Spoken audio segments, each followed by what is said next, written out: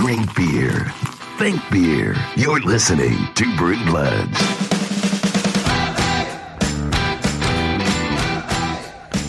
Episode 84, Brew Bloods. We are back in the studio, sort of. At least we're back to full episodes.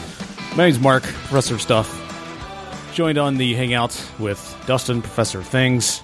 Well, we're both in a studio. We are. That's true. You're in your studio. I'm in mine, and we're both buried deep in the confines of the earth. Exactly. We each dug a personal studio. Each is the size of a football field. We dug under the foundations of all our neighbors. Even though we gave Prairie a good review, there's still a little bit of remnants of people that don't realize that the war's over. It's kind of like those guys that were out in the South Pacific way after World War II was done. Your favorite tale. You love to reference that all the time. I do. Every time I see you in person, you reference, do you remember those guys in World War II, the Japanese soldiers that thought the war wasn't actually over? Every freaking time. That's all I talk about. It's really weird. It's weird. You should really get looking at some OCD meds to help out with that. Because really, there's not going to be any new details coming out about that ever. Yeah, unless there's still somebody out there. I guess they'd be pretty damn old at this point. I don't think that's possible. That's true. Seems impossible. True. Seems impossible. So this is another interview. We get a chance here again to do interviews, and this is with the Culture Czar of Breckenridge Brewery, which he'll explain in the interview what that means. But this is as of a position as it sounds. It's Todd Tebo from Breckenridge Brewery, longtime employee. He just goes by, much like Cher, he goes by the name Tebo, and he does have an album coming out this spring. Probably be kind of in the same range, I would assume. Yeah, it's his cover of disco hits, but they're jazz interpretation of disco hits. Exactly. All based on Denver musicians, though, because he's very, or Colorado musicians. He's very Colorado-based. Very, very obscure. So this took place. We got contacted out of the blue about this, which was a nice surprise. We didn't have to reach out for once, which was great.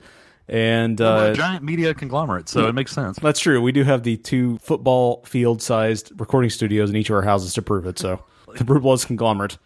Yeah, so it took place down at the Happiest Hour, a place we had never been, I'd never heard of. I think it's only been open just over a year or something like that. It appears to be a pub and like a modernist take on a pub.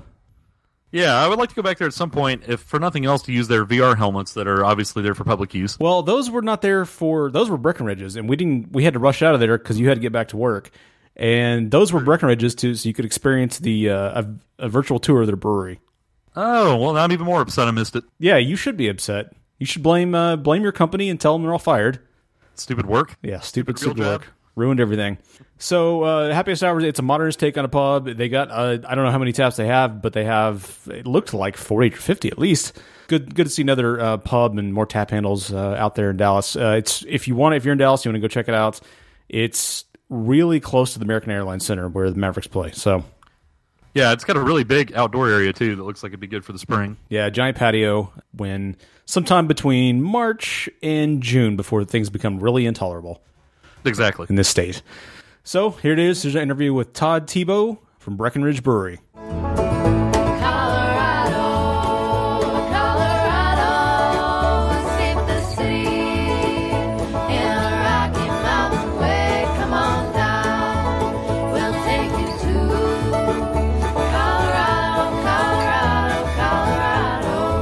All right, we're here at Happiest Hour in downtown Dallas. I have to confess, I'd never heard of this place before.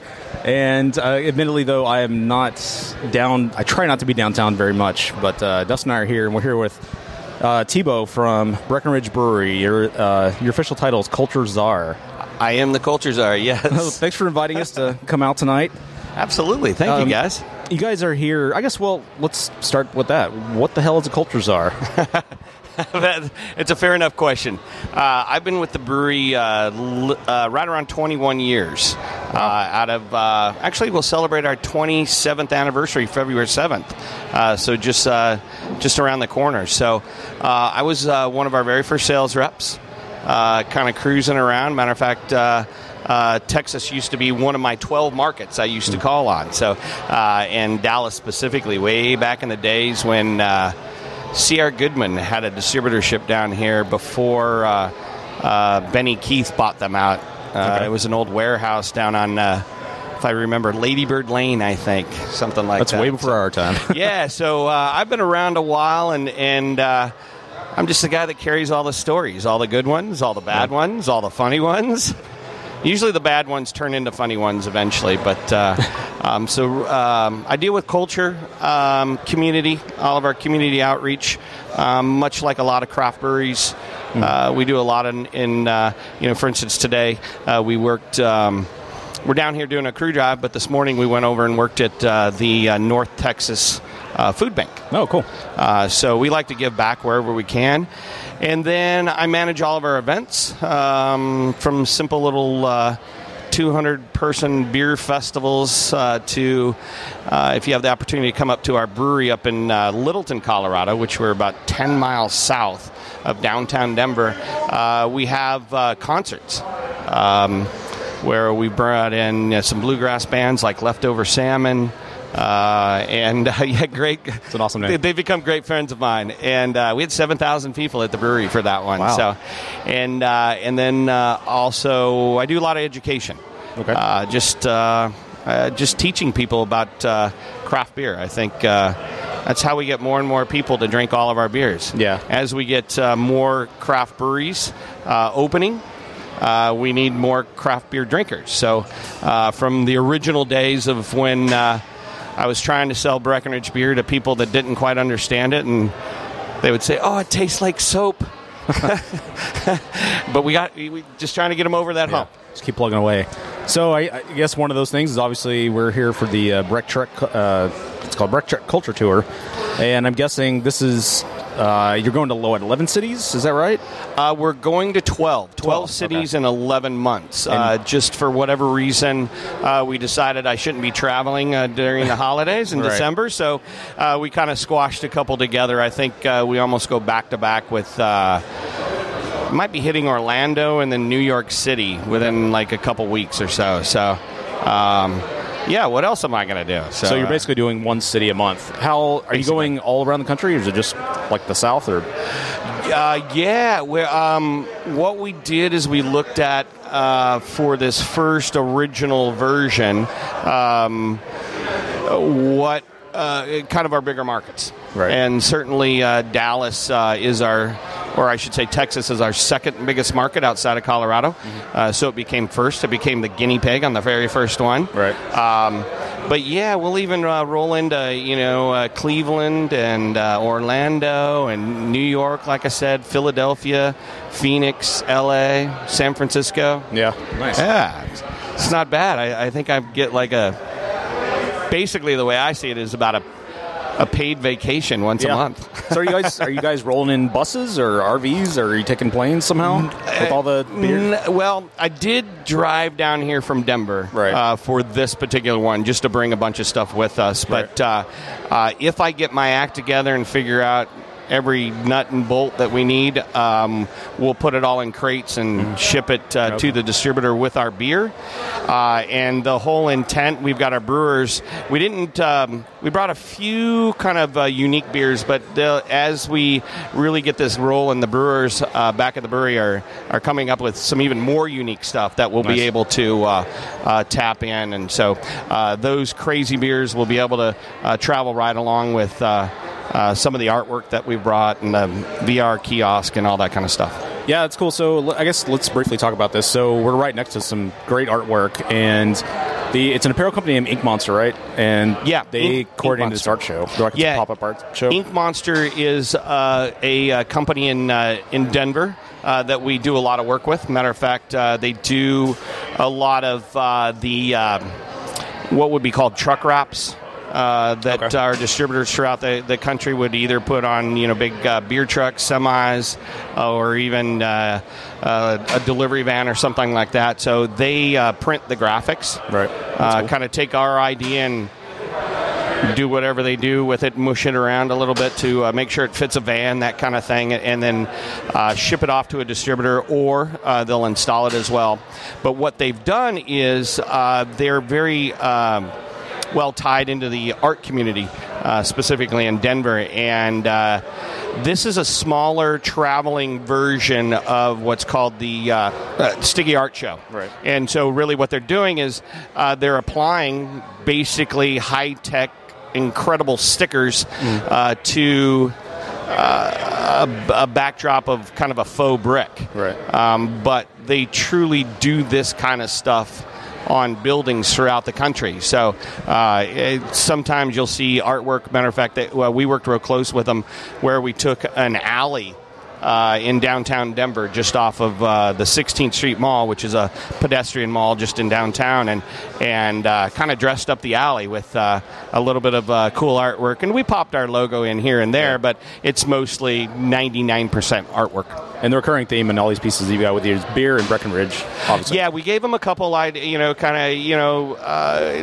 that we were going on this tour. So, yeah, we wanted the artwork to certainly mention beer or the process, and certainly Colorado. Yeah, there's a couple of really cool pieces. One of them is right behind you by Amanda Luong, I think. Yeah, that's my favorite of the Which show. one? Amanda Luong, right here by you. It's about the beer process. Oh, sure. Yeah, that's a pretty cool one. Are these pieces going to be for sale at the end of the tour? We talked about that as we did a beer dinner last night at the Mud Hen, which was fantastic, by the way. Chef Suki over there just crushed it. She was a lot of fun to work with. And so I grabbed a couple pieces and kind of used them as the backdrop for me standing in front of folks. And, people kind of wanted them. So it wasn't something that we anticipated. However, when we get back to Denver, we're definitely going to talk to the folks over at Ink Monster. And heck, that'll make it a lot easier on me if we... just doing some prints. I mean, some certainly. poster prints would go. We could possibly raffle them off or, to give them away, or... Heck, there may be an opportunity to where we could possibly sell them and again, give to some kind of local nonprofit or something like that. So we'll check into that. So not to make this too much about you, we'll make it mostly about Breckenridge, but we like to ask people, any brewery representative, what did you do before you got into the craft beer scene? And also maybe what motivated you to leave and explore the craft beer scene? Sure enough. I like to say, I proudly say, I was doomed for life. I grew up in a household. My father worked for a beer distributor in Denver, and my grandfather ran a huge warehouse liquor store. So I did try to break away briefly during college and a little bit after college. Rebellious phase. Pardon? Your rebellious phase? Yeah. There you go. And so I worked a little bit at a golf course, and I ran the golf shop there for a little bit, so that was fun. I was a big-time golfer, and then after about 8 years or so, I just got completely burnt out on golf. Matter of fact, I don't think last time I played golf truly was I was down here in Dallas. I'd hauled my golf clubs down here, and I played in... I played with Keith Slabs, who kind of runs all the Flying Saucers, Mud Hen, that group. And I got back to Denver with my clubs, and I was so hungover from having way too much fun, I left my clubs at the airport. and the airline kept calling me, hey, sir, your clubs are here. Come pick them up. After 30 days, we're getting rid of them. And I just never picked them up again. So I never played golf again. I was it's kind of funny. So I left the golf business, and I started to work for the Budweiser distributorship up in Denver. And I ran special events and promotions division. So I was that guy that was in charge of the Bud Girls. Right. Craziest job I've ever had. Never heard more hair problems and car problems in my life. It's not as glamorous as you may think. You deal with any Clydesdales or anything? No, didn't have to scoop up anything from the Clydesdales or anything like that.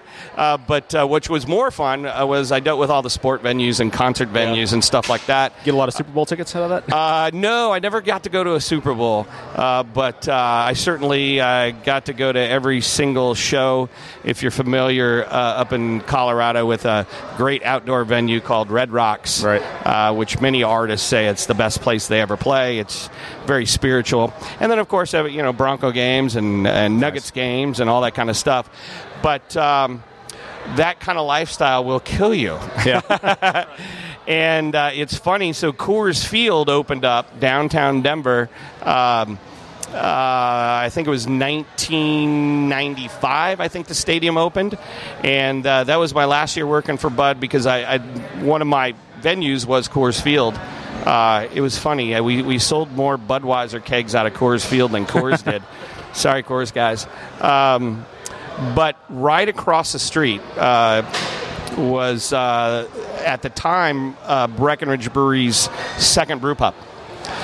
And so I'd pop in there and have beers, and I got to know our founder, and he finally was ready to put a sales team together. He's like, you know what you're doing. And, I mean, it was basically a handshake across the bar, and here I am 21 years later, and it flew by. So I assume you enjoyed this a lot more than you did sales. I absolutely do. Yeah. You would think after 21 years, of course there's been weird and crazy things that have happened, but I'm always really proud, or happy, I should say.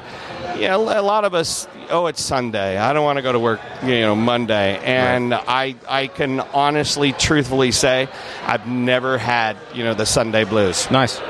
Well, it's. I guess you kind of came full circle then, because we kind of wanted to talk about the elephant in the room, the purchase by AB InBev. Sure.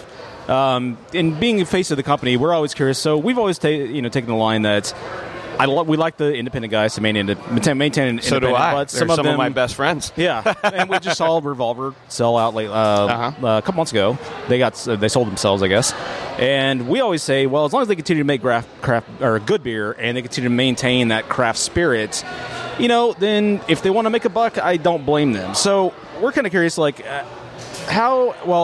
being kind of a face of the company, because you're always out and about, have you seen a lot of criticism for both literally and a lot of people accuse you of metaphorically selling out? Sure. And how do you respond to that criticism? Well, first of all, I do, when it was announced that AB InBev was purchasing Breckenridge to the rest of the staff, I thought I was funny because I remember my story. I used to work for Comes full circle, Budweiser in Denver, and that is a brewery-owned branch. So I told everybody I was a 20-year mole for Budweiser. And I'm glad you guys laughed because no one at the brewery did. Yeah. And I'll be honest, when it all kind of came down, I knew about it a little bit before the announcement. I got brought into the fold, and I think I wanted to throw up about every third day. But truthfully, I probably would want to throw up every third day. It doesn't matter who bought it. Right. What's happening? Yeah, it's got to make you nervous, for sure. Yeah, exactly. And that's really where it was. And it was more of, what's happening, to my baby. This is the brand that I'm so invested in a sense, sweat equity-wise. Yeah. I own a little bit of the brewery at the time, but not a whole lot. It was just more, stock options type of stuff, if you will. But not enough to where... Yeah, you could retire. Yeah, I'm still going to work, which, by the way, if I did have that big old check, I'm pretty sure I would still work for the brewery because I do love it and I love the people. But those were difficult days. They really were. And there were a lot of people that... most of the people in the industry understood. Right. Did they like it? Probably not, but understood. The industry is changing. And there were some consumers that were, pretty fired up. And I get it. Yeah. I wasn't, complaining in a sense, but inside, I think I was upside down too. So, and again, I think that would have happened just about if anybody purchased the brewery. What's going to happen? What's going to change? All that stuff go through your mind. And what really started to bother me mostly is just, folks were starting to tell me what was going to happen. And right. Of course, I don't want to believe them, and so far, they're wrong. I'm not going to be one of those guys that says, "Oh, nothing will change." Of course, it's going to change, man. If I bought something, I'm going to change it. You buy a new house, you're going to paint the walls, whatever. You're going to move the furniture. You're going to put the furniture in different places than the folks that lived there before. Yeah, stuff will change, but hopefully, we have the opportunity. And so far, AB InBev has been really cool about, letting us grow and truthfully, what do you need type of thing. So, I say it was like the best thing, not the best thing, but probably it was time for something like that to happen to Breck, in our 25th, 26th, now 27th year. And you got, guys like me that have been around forever and like, well, this is the way we've always done it. Yeah, it might have been a punch in the face, but it did wake us up a little bit in the sense of let's re-examine stuff.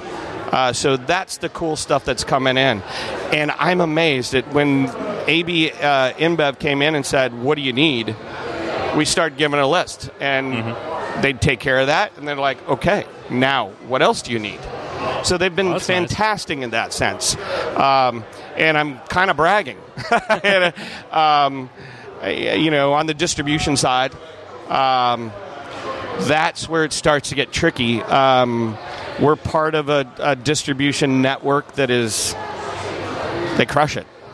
Yeah, that was going to be one of my questions that's what we talked to Goose Island rep as well, who went through the same kind of experience. And they said what they found was that AB InBev tended to let them kind of do their own thing with like their Bourbon County Stout and their specialty beers, but then it kind of took some of the pressure off of them to do some of their more common beers like their IPA and their 312 and things like that. So I was curious if you guys kind of have experienced that maybe some of the brewing has been, some of the brewing pains have maybe been lifted a little bit and the distribution has been beneficial.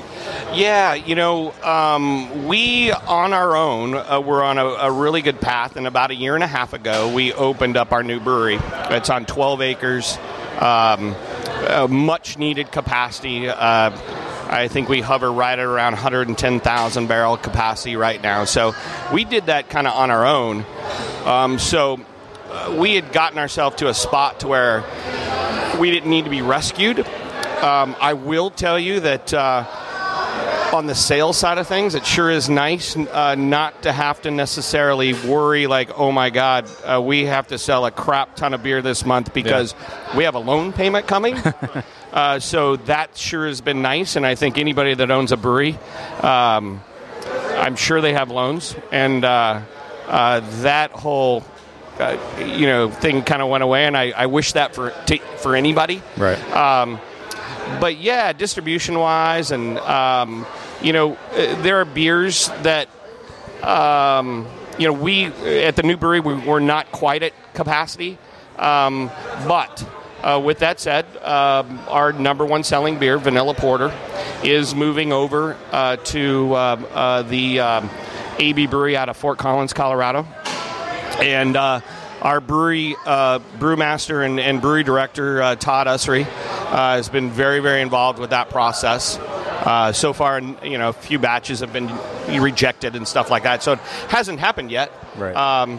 It's amazing with AB InBev. I get it with the big corporations and stuff like that. You hear the stuff like, oh, cut corners and use inferior ingredients.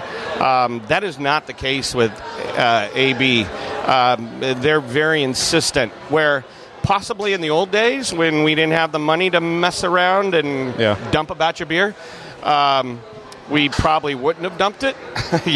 Sometimes you just can't. But with AB InBev, they're like, if it is not right, we're not doing it. So it's Todd's call, basically.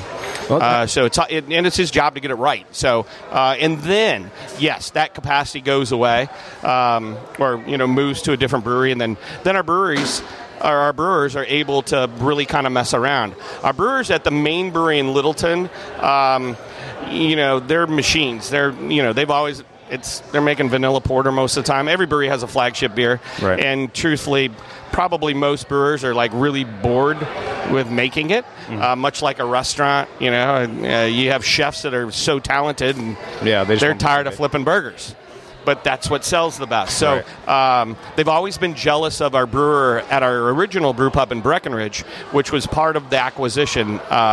We demanded it from AB InBev because it's a big part of our culture. And our brewer, Jimmy, up there, he's got a 10-barrel system, and he likes to say he's got the best job in the world. He lives in a great ski town. He skis by morning and makes beer by night, and he does have the best job. I have the second best, but he has the best. Well, so do they give you a lot of leeway to experiment? Because I mean, as we know with a lot of big beer, they at least, especially AB InBev and Coors, they have like 4 beers and they stuck to them for decades, and then obviously craft beer's coming along and really kicking the butt of the industry to innovate. Do they give you that freedom to keep making experimental batches and maybe bring things into the fold? They not only give us the leeway to do that, they demand it. So really, as far as really the directive is make better beer, the best beer you can, and innovate and keep experimenting. Well, so we've really, again, a brewery that's been around a while, we think we have all the answers. Yeah. And you kind of, you get a little comfy sometimes, and you think, oh, we got this one. Vanilla porter sells great. Yeah. We're good. But no, stuff's changing, man. Right. And so they've opened our eyes to say, hey, vanilla porter may be number one today, but is it going to be 5 years from now? Yeah. When we opened up the brewery, Avalanche or Amber Ale was our number one selling beer, and we started making vanilla porter on a whim. It was a seasonal beer, and we just never stopped making it because it just kept selling, and probably in spite of ourselves. Because we barely even made a tap handle for that beer, and certainly not even a metal sign for a bar to promote that beer. And vanilla porter became number one. Yeah, that's always been my favorite. Yeah, so it's that stuff can happen.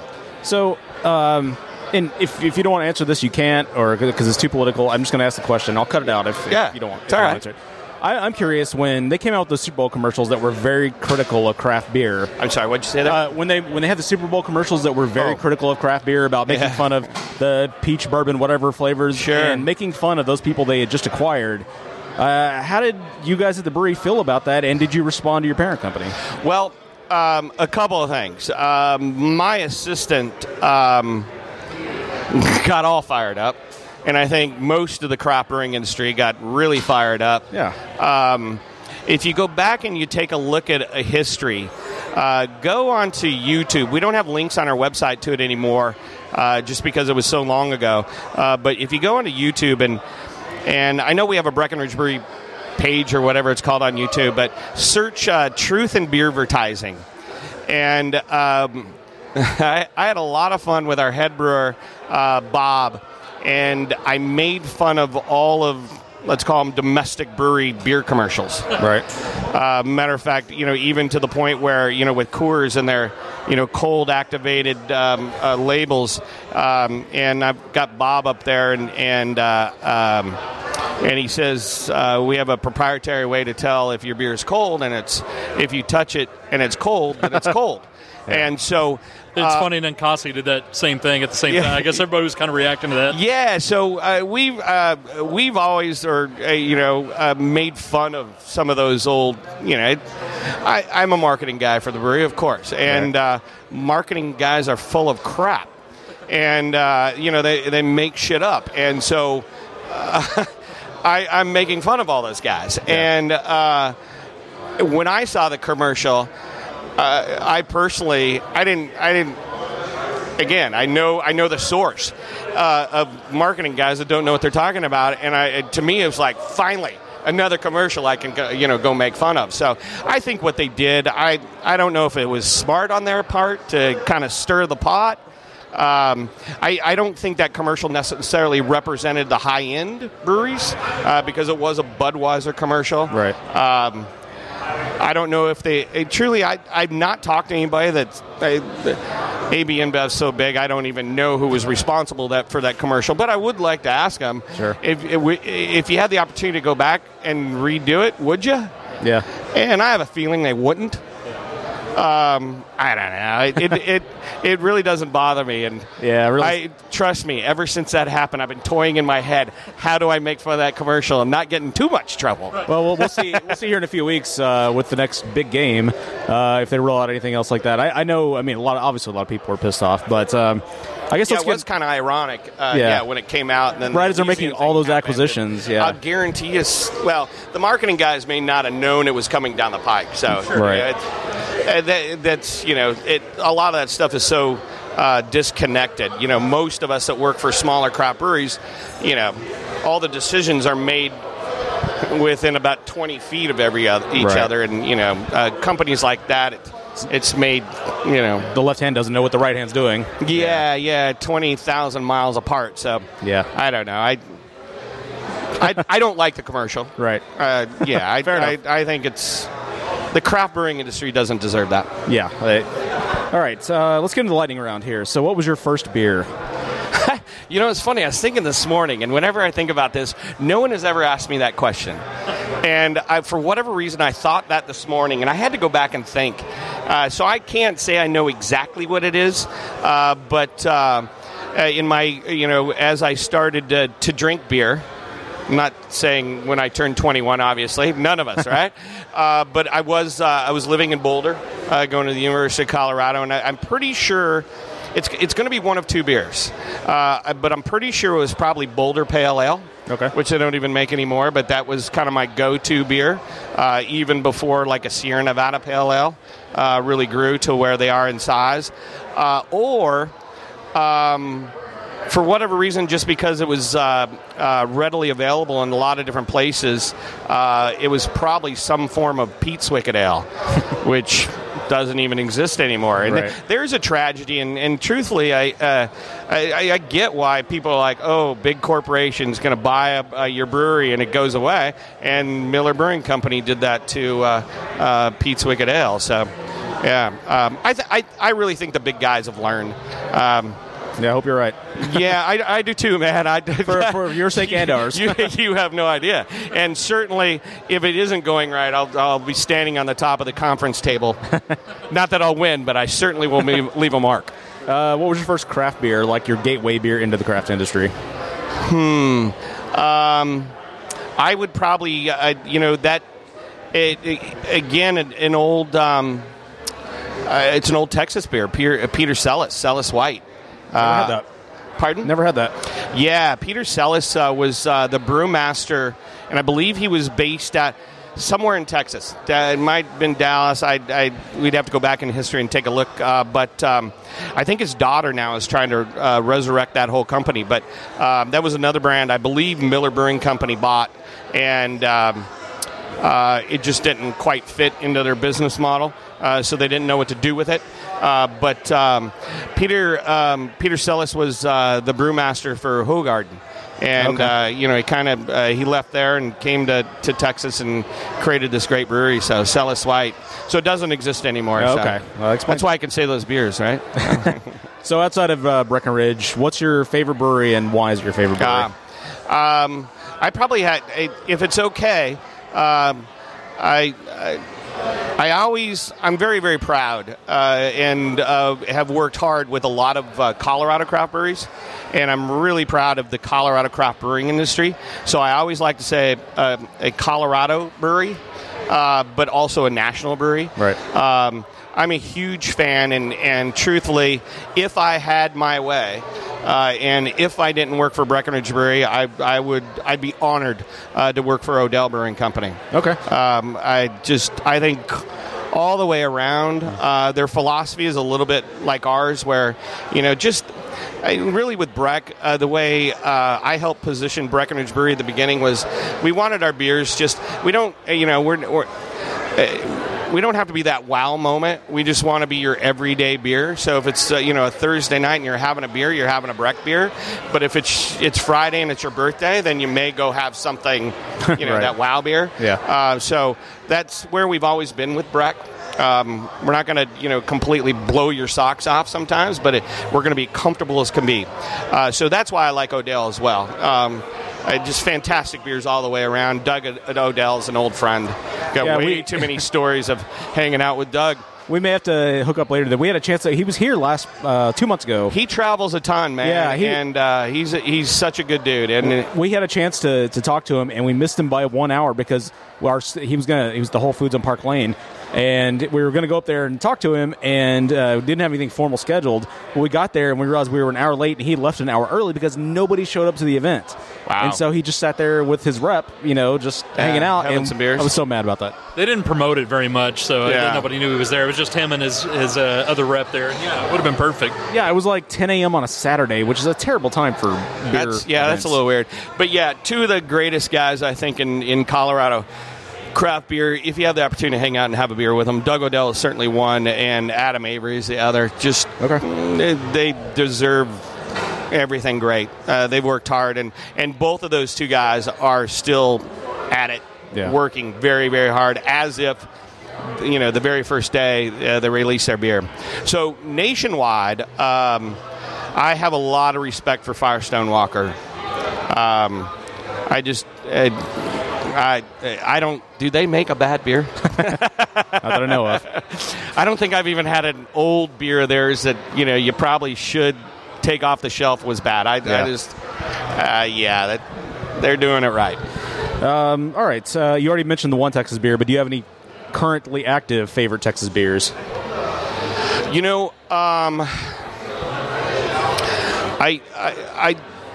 don't. That doesn't sound right. I just don't know the Texas market that well. Right. Like I said, when I was calling on Texas, hell, it was even long enough ago to where most people don't know that we had a brew pub here in Dallas. Because of the crazy laws we were distributing, then we opened up the brew pub. We had to stop distributing. I think they've fixed that law now. So I'm just not in tune with the Texas market that much. But fair enough. I did stop by yesterday. I had to make an airport run, and I had an extra half an hour. So I was down in the downtown area here, and I stopped at New Elm. Or not New. Deep Ellum? Deep Ellum, thank you. Yeah, thank you. Yeah.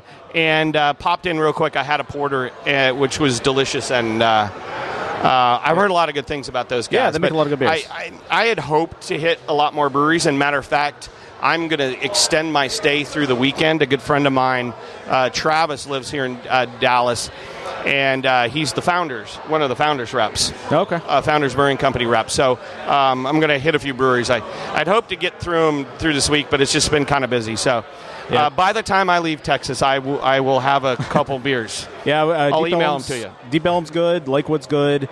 I've heard that, yeah. Noble Ray's good. They're a brew pub, and they can. Yeah, I think it's... Peticolas for sure. Peticolas, yeah. Definitely hit Peticolas. Oh, okay. Definitely hit a Peticolas. Yeah. Matter of fact, I just had lunch today at the Rodeo Goat, and I think they're doing a tap takeover there of like 22 beers coming up or something.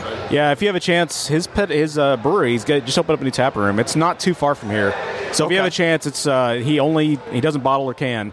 So he tried the Velvet Hammer. It's one of our favorites, and everybody probably hates us because we're always blowing smoke in his ass. I can really appreciate that. I get a lot of people, especially up in Colorado, and they're like Tebo. I started this brewery. What should we do? Yeah. They're like, everything, and I'm like, no, I don't. We fell on our face a few thousand times is all we did, but. Obviously the business is changing, right. And becoming a little bit different, and I think there's definitely still a lot of room for craft breweries. They may not grow to the size, that you may see of some of these national breweries and stuff like that, because of breweries that are in place and, situations like we're in and stuff like that. But certainly, I think every neighborhood certainly needs a craft brewery, and when people figure out their business model, whether distribution is not bad, it just whatever you do, don't run your tap room out of beer. I see a lot of breweries doing that because it's so competitive out there, and so you end up running your tap room out of beer, which is your profit center, to keep a stupid tap handle on at some account because they threaten to take you off if you don't have the beer. So figure out where your distribution model is, and is it 10 blocks? Is it 10 miles? Is it 10 states? But once you get outside your own state, I just say be very, very careful, man. It's great advice. I get it, man. I've rolled to Charleston, South Carolina, and there's a tap handle of Avalanche on, and it's the coolest feeling in the world. Yeah. But if you start doing the math, what it took to get there, you probably lost $25. Yeah. Fair enough. So obviously your last name's not spelled the same way, but how sick are you of people asking if you're related to Tim Tebow, and how much do you hate me for bringing that up? I was just going to say, I thought we were getting along. It is funny. A lot of people do, even people that I'll meet, and I'll say, "Hey, my name's Todd Tebow," and they just start to call me Tim. Yeah, and I get irritated. And I'm a native of Colorado. I'm 4 generations Colorado, and that guy doesn't even. I'm still employed in Colorado. He's not. Right. And I'm pretty sure I can throw a better pass. Fair enough. And I suck at football. Last question. IPA. How's that? That's good. Last question. IPA or stout? Definitely stout. You know, it's funny, and a lot of people ask me that all the time. You know, oh, you must be a hophead, and I'm not. Yeah. Much like Breckenridge Brewery, balance. I'm all about balance, and so I like balance, and I think a lot of IPAs can go crazy. Right.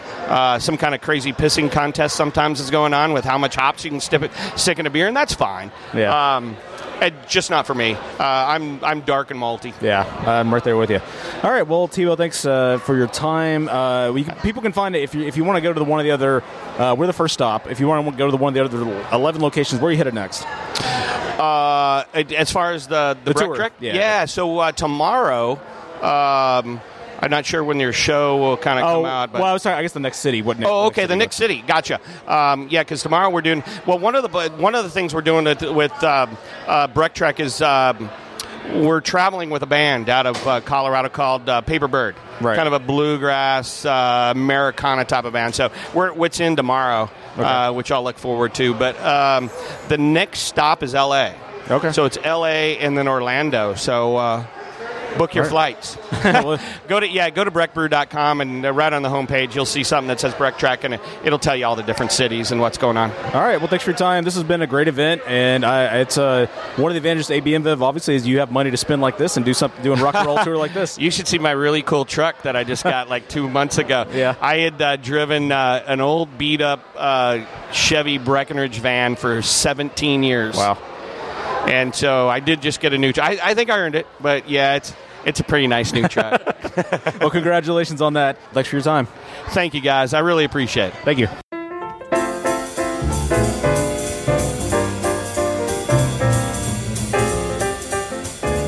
Well, I hope you enjoyed that interview with Todd Tebow from Breckenridge Brewery. If you ever have a chance and you're up in Littleton, go check them out. Apparently they have a massive brewery, and I'm hoping I'm going to go into Denver at the end of March. I'm hoping I will have a chance to go see them.